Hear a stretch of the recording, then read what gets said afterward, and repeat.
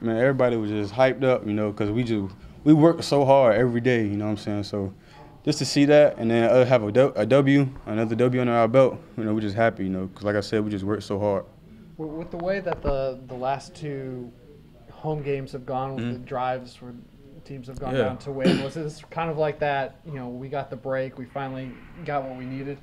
I mean, some things, you see the offense, they fumbled, you said they fumbled, whatever, something like that. So, but at the end of the day, you got to play. You know what I'm saying? We got to play for each other, and that's what Coach Jimbo preaches. So, we knew coming in, we just got to play our game. You play our game, we can have great results. Defensively, you guys may have given up some drives, but not a ton of points. How are you guys able to kind of step up when you needed to?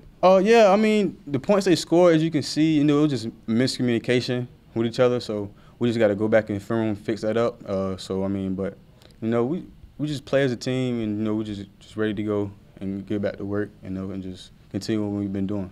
I don't know how much you guys are able to see because you're obviously game playing on the sidelines, but Cam and what he was able to do, you able to see I seen what he did. Yeah, I mean, as you can see, he's developing every week. Man, he had an awesome game today. A lot of long runs, too, as well. That's what we was missing. He's someone that can just hit it and go, you know what I'm saying? So, just him bringing that spark to the offense, it helped us as well in defense, too, because, we could play more comfortable and just know what type of situation game we was in.